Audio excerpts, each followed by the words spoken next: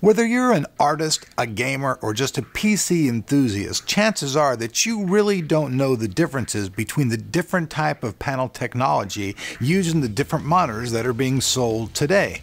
So I thought, hey, you know what? I'd like to know more about this technology myself. So I went out there and looked around, found all the information. I thought, you know what? I will share this information with my viewers as well. So today's video is breaking down the different types of technologies based on the current panels that are being sold around the world in different monitors. So with that said though, let's hop in and let's talk about the main three that are out there now.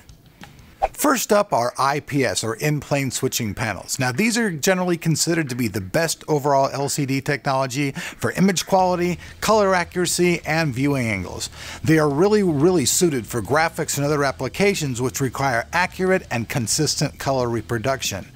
IPS panels offer the best viewing angles of any current LCD technology, with wide viewing angles up to 178 degrees. These panels also have a higher price tag though going along with them, especially compared to VA and affordable TA panel LCD displays.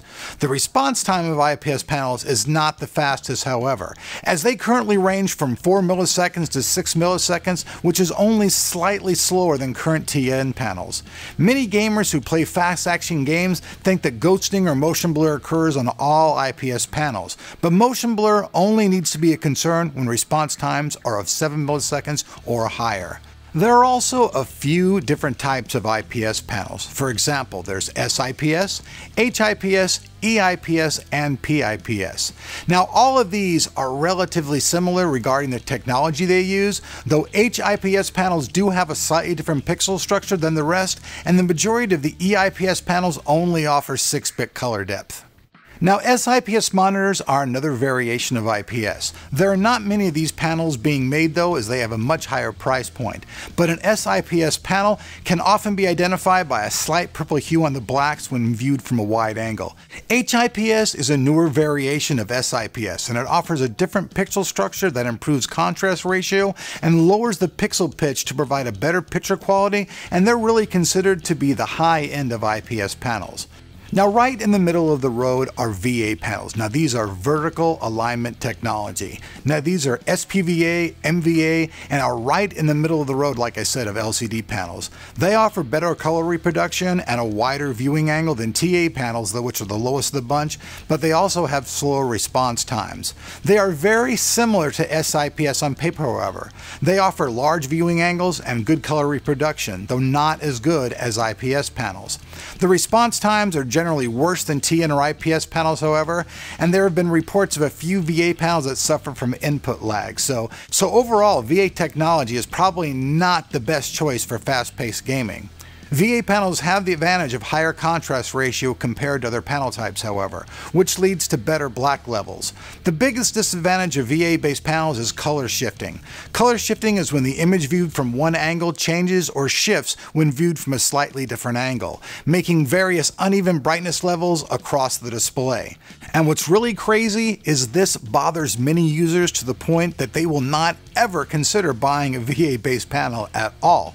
And there are other users who don't notice, who aren't bothered by the color shifting whatsoever. Color shifts also cause a loss of shadow detail in dark scenes when viewed directly from the center of the screen.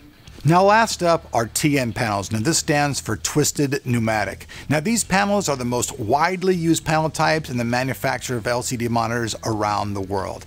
TN panels are also really cheap and offer excellent response times, making them perfect for fast-paced gaming.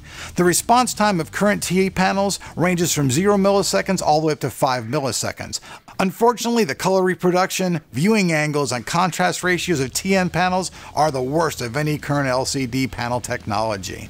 So to wrap things up, SIPS, HIPS, Super PLS, AHVA, and other IPS panels are generally considered to be the best panels all around. They're great for gamers, they're great for people who do art and stuff like that or need the colors to match, but they're also usually the most expensive.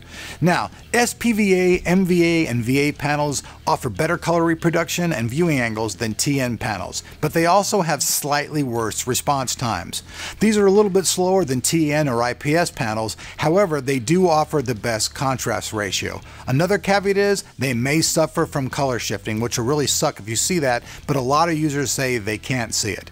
Now, the most commonly used panels in the market are TN panels. Why? Because they're cheap and they have the fastest response times, making many gamers say, hey, these are the best panels for me. But they also suffer from inferior color reproduction, contrast ratio, and viewing angles. Unfortunately, though, most of the monitors made around the world feature these types of panels due to the fact that they are cheap. Now, the newer monitors that are coming out in the market, though, do feature complete 10-bit color depth, though, with TN panels, making them slightly more on par with IPS monitors in the current market.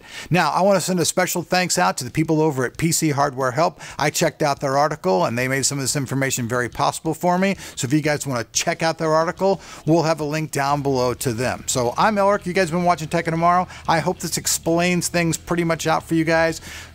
Really, if you're a person who does more than gaming, which means you game, you actually work in Photoshop, you edit videos, you are definitely going to want to get yourself an IPS-based monitor.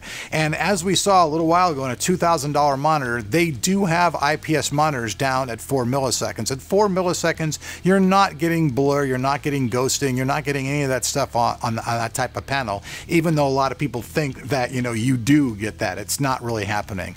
The panel that we got over here behind me, that was $2,000, it features an IPS panel, and it is just an amazing monitor. It can do anything on it. Now, if you're a person who does a little bit of editing, you do a little bit of stuff like that, you know what I mean, and you still want to have good color reproduction, then you want to be going probably with a VA type panel, which is right in the middle of the road. And if you're just strictly a gamer, somebody who just games and really color reproduction isn't actually, you know, the total caveat of what you're doing, excuse me, the total, like, you know, crown of what you're wanting to do, then you'll probably be cool with getting a TN panel monitor. And let's just face it, they are pretty much the fastest, like they said, on the response times, and they're relatively cheap. They usually feature really good technology from AMD. You can find a lot of these monitors out there under $500 that actually have all of AMD's technology built into them, so you get FreeSync right out of the box.